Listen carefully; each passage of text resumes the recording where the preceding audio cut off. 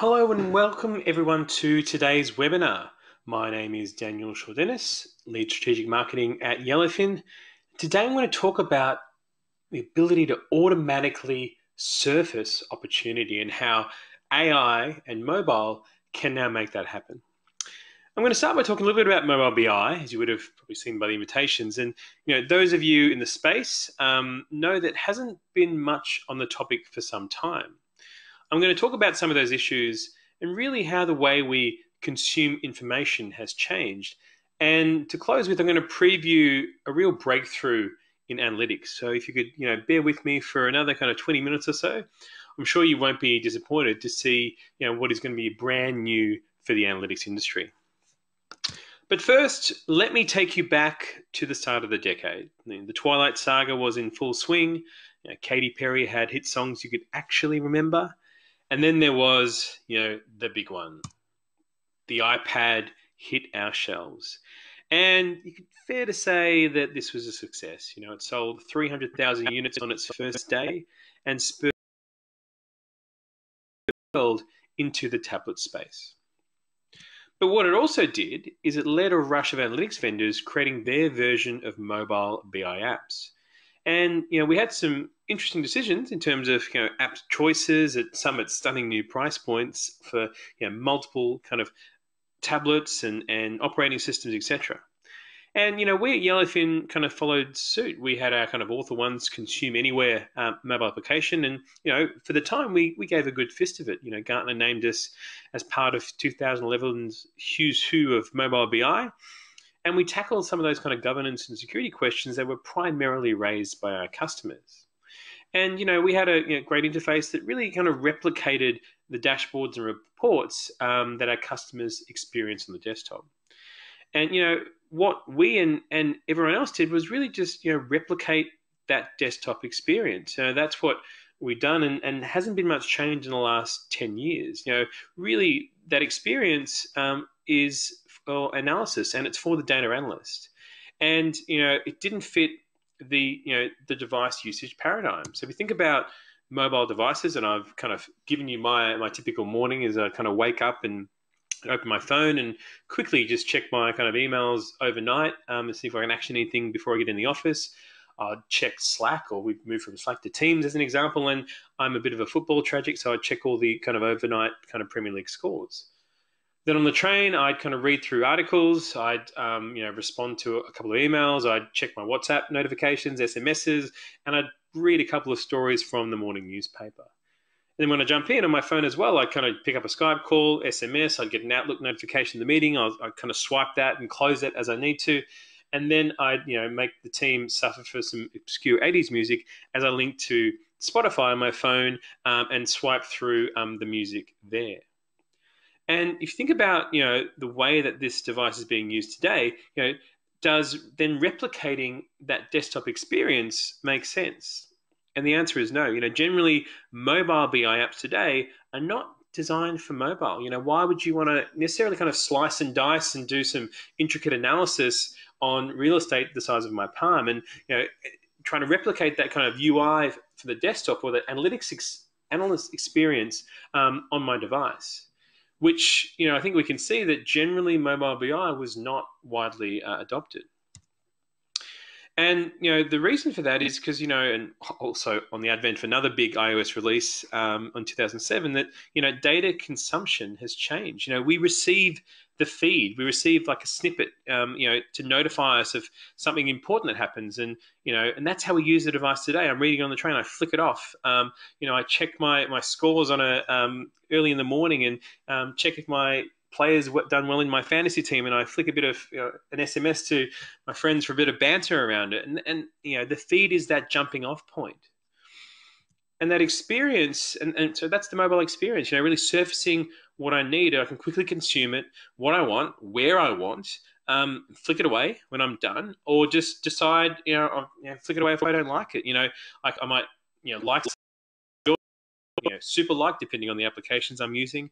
And then I might kind of comment and share that with people in my network. And that's the experience of mobile today. Let me give you a quick example of an organization that's kind of shifted the way shifted with the way information is consumed that pretty had a powerful effect on adoption, and one that I think we're all familiar with in Facebook. But it's interesting to look at the timeline in Facebook for when they really started on that kind of mobile train, and they started with mobile support in '09, and they started building around this kind of mobile experience from redesign, specific applications, and then their organization decisions was around mobile applications.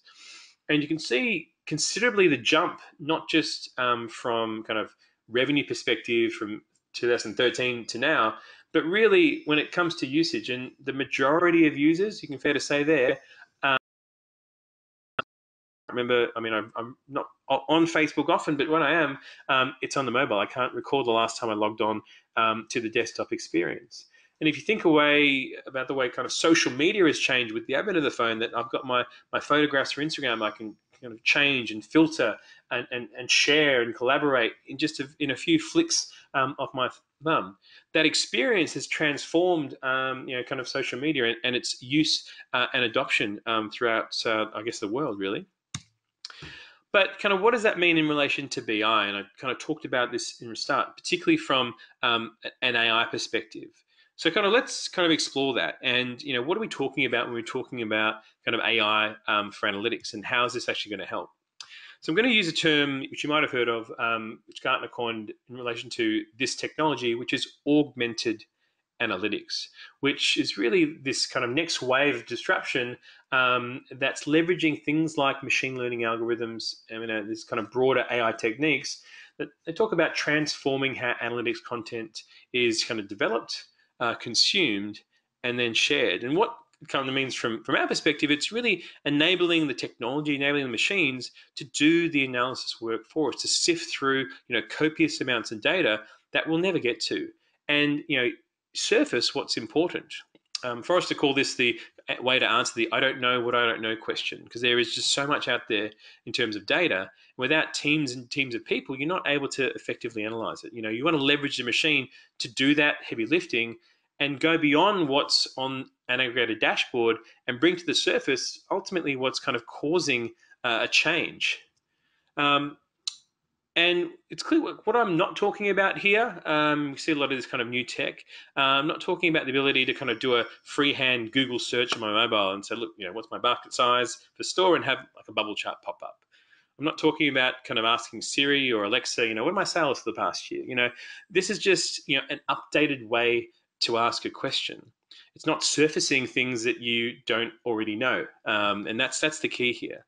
And what we generally care about is when something happens, something we don't know, is when a change occurs. And this might be, an opportunity, a spike in a marketing campaign for a really small region. If I, look at that below the surface and I can see what effect it's had, I can replicate that across every region. Or if one little element in my manufacturing process kind of falls outside the norm, it might potentially be affecting my whole production line. So how can I identify that little piece, the puzzle, so I can fix it straight away and mitigate that risk? So we really care about when things happen, when things change, and what can we then do with that information. And from a Yellowfin perspective, we enable that through a product we brought to market last year called Yellowfin Signals. And Signals automatically discovers and surfaces the most important changes in data as it happens. And this is using kind of AI-powered pattern detection and relevance scoring to do that. Now, I'll give you an example of one of the ways that we use this. And in the marketing team, we run Signals on our Google Analytics data. So those kind of across Google Analytics, essentially, if you've got an organization with a website, you've probably got Google Analytics data kind of running on that. And we surface that through Yellowfin, and we surface that information through our kind of Yellowfin Signals product. And what Signals did one day is it alerted us, you can see the alert on the left-hand side here, automatically to this big spike in page views for Bangladesh. And you can see Tony there writing a bit of commentary around that. And when you click on that signal to explore that, what then pops up is Yellowfin automatically generates essentially what that change happened. And in this example, it's a big spike in page views in Bangladesh. And when we explore that further, and this is what the signals interface looks like, we automatically generate this based on a change in your data. It also shows correlated information. So where there is a similar pattern across other signals, it'll show that in your kind of signals window. And if you can see on the right-hand side, you can see the correlated data. And this is, funnily enough, real data. We had a big kind of burst when we were announced as leader in the nucleus value matrix. But also, and this is the interesting part of this signal, is that we had a spike in CPC, and that is cost per click. So our paid advertising, we had a big spike in Bangladesh. Now, this was quite odd to the marketing team because we don't do proactive digital advertising in Bangladesh. So, we saw this signal the next day. We called up our agency to go to ask what was going on here. And they quickly told us, oh, sorry, we forgot to put the location settings on there. Thanks for telling us this has now been fixed and sorted out. So you can see an example of, this is signals automatically finding something that's outside the norm, servicing it, and then as a team, we've then actioned and done something about it. Now that was obviously an example of signals there, but the other part of that is how does this affect the rest of the business, and particularly the sales business, who are now having kind of Bangladesh leads coming down the pipeline. And what's the best way to explain this to them? Generally sending them a little spike in a bar chart with CPC for Bangladesh. The wider audience doesn't probably have the knowledge specific to kind of digital marketing. But the best way to kind of explain that surge and try to assure them that we haven't changed our target market is to do that kind of via a story where we can kind of just in plain English kind of explain what happened, explain the context in an easily consumable way. And so we've brought a product to market last year called Yellowfin Stories to kind of do exactly that, create data stories, provide the content and that long form narrative for better insight. And we did that for the story on Bangladesh. If you're familiar with kind of LinkedIn, Pulse, or Medium, the format is much like that. This is not a product demo of this. I'm just going to kind of give you a context around it. But it's a way you can easily consume kind of data-led story, which had the Bangladesh signal and the reports all within there, all secure, that can kind of be consumed by the team. Now, if we didn't have products like signals and stories, this issue would have kind of popped into our monthly meeting with our digital agency when we ran through the lead sources, which means we've kind of flushed a month of digital spending on a country that we weren't targeting, versus we're able to fix this up kind of the next morning, and within 24 hours, we had a resolution.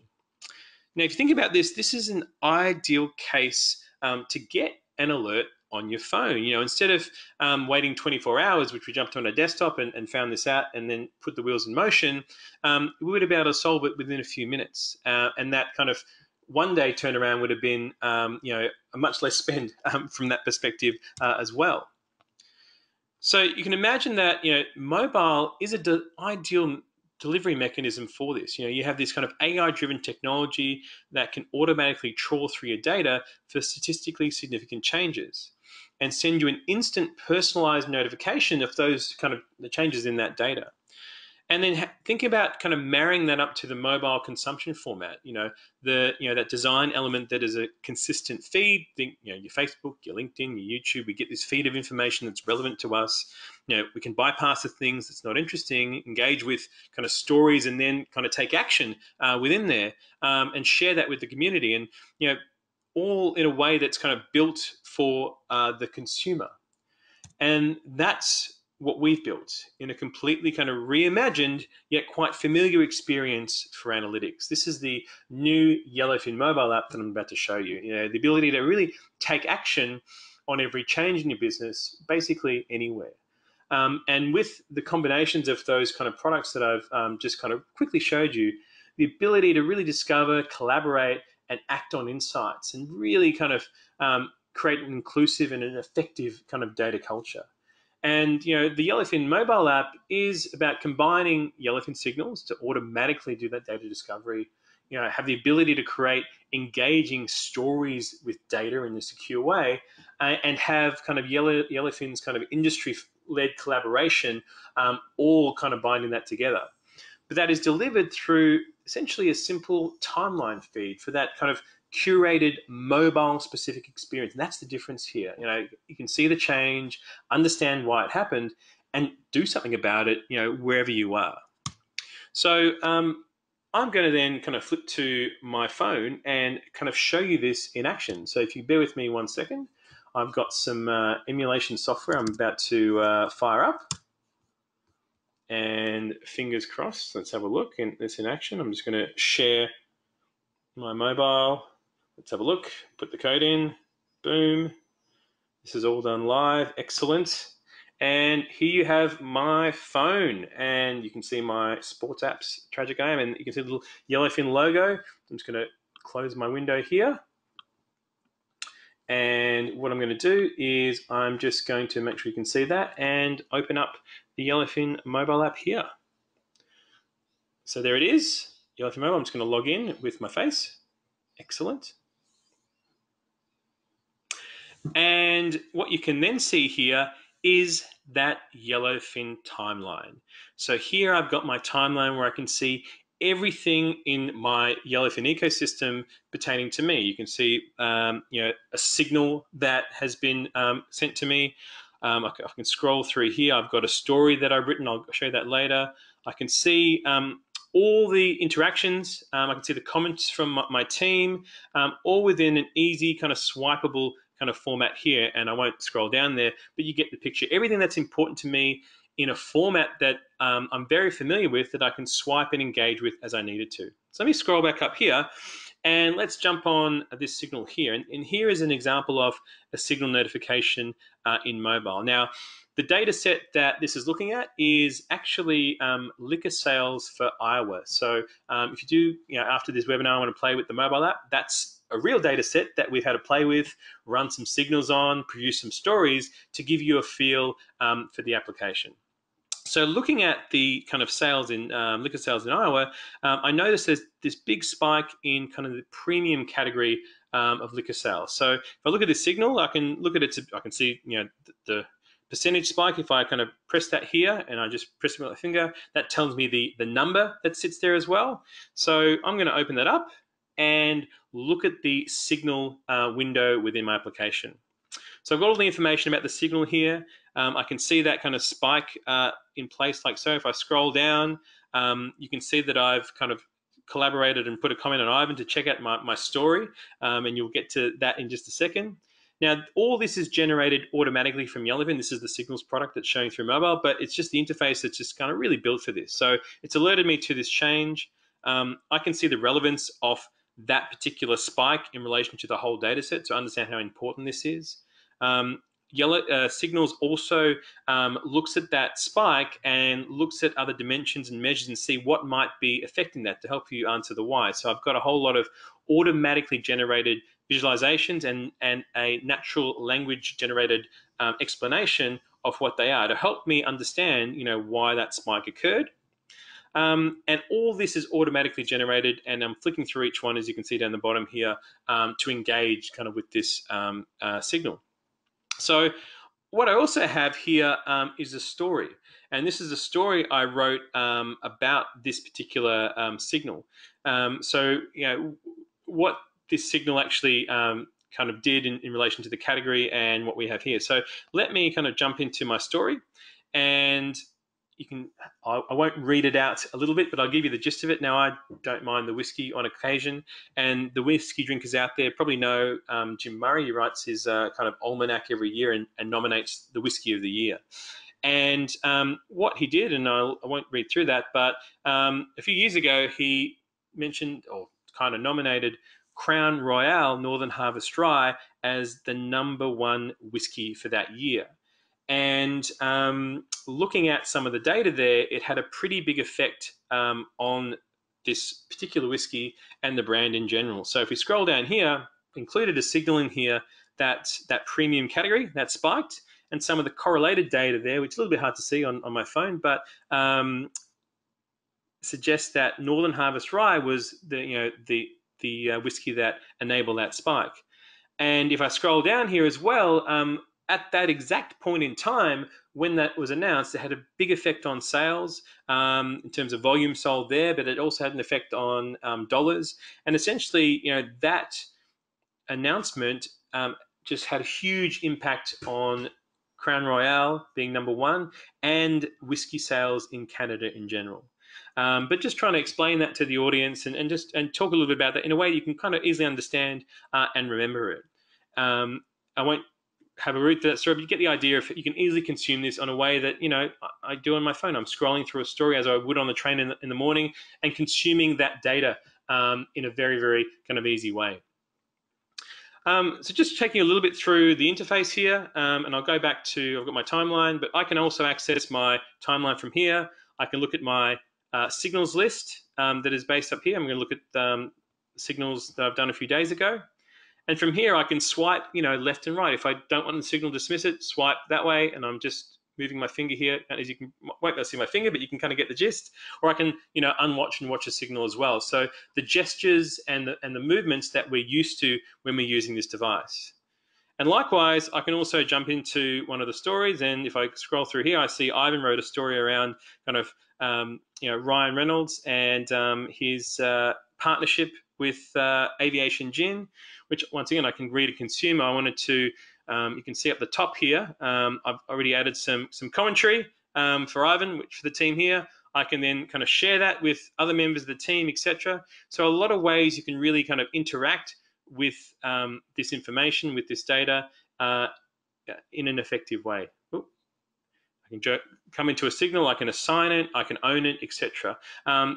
Swipe, point, pinch, just the way that this device was meant to be used. So with that, I'm just going to close out the mirroring and go back to our webinar. All right. So really the Yellowfin mobile application, the things about it, it's immediate. It's about providing that immediacy of the feed to view any changes in the business, from a signal to commentary from the CEO, whatever that is in your pocket. And from that, it's convenient. It's built in the way that we're naturally using this device, and it aligns to those patterns. And it's actionable. I can comment, I can post, I can assign a signal, as you saw there. And that experience kind of pushes users towards action and actually pushes users towards engagement with data, with, ultimately as analytics leaders, we're looking for this. And if you think about, your own experience, and I look at mine here, and, that experience, that user experience, that mobile experience really impacts our use. So think about how much more music I've listened through Spotify's algorithm throwing up new playlists for me. It's scary to think my Uber Eats takeout bill since this has come into my pocket. It's delicious but scary. And thinking about all the ridiculous videos I've consumed just because the right things are being served up to me through my YouTube feed. And then thinking about what this analytics adoption. Next time you see Cramrel, you'll probably remember it's kind of number one. And you think about how many missed opportunities. The ability to surface information that isn't there, or it's stuck behind the dashboard, and think about what it could possibly bring to your larger organization with kind of this in their hands. And really, that kind of concludes today's webinar. Thank you so much for sticking with me, listening to me. If you would like to have a go with the mobile app, there's a link on the website. We'll send you a nice personalized invitation. And if you'd like to try any other products that you see here, such as Signals and Stories, or the other products in the Yellowfin suite, please jump on the website and have a look. Now, we are probably just on time, but I will take a few questions. So there is a question panel in the Bright Talk kind of box there. So if you did have any questions, please pop them in. And anything that I miss, I will try to kind of get to now. First question, how does the mobile app deal with security? Good question. So there's a couple of ways. As you would have seen there, I've kind of enabled kind of face recognition. You can enable your PIN. You can take that off and have you put a password in every single time. You can do that if you wish to. So there's multiple ways that we enable security on, I guess, the device itself.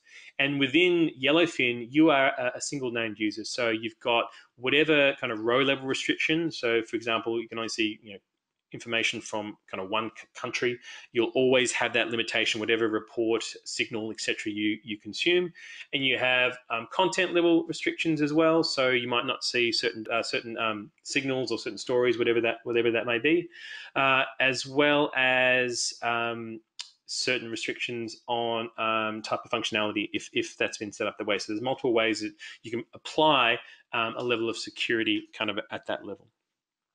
Can you disable the phone for a user? Yes, yes, you can. So essentially, your administrator can disable your logon. Therefore, if you lose your phone and you're ultra, worried about someone kind of recreating your face or password, you can do that as well.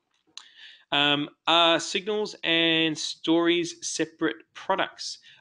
So signals and stories can be kind of purchased as a separate product within the suite.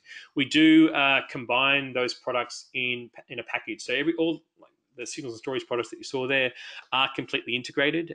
We also have dashboarding, data discovery, data prep products as well. So they can be kind of purchased together, bundled together, or separately depending on your needs. So that kind of concludes the time. There were a few more questions there. I will kind of jump on those and reach out to you directly after the webinar. Thank you for your time today, and wherever you are, I hope you have a great rest of your day.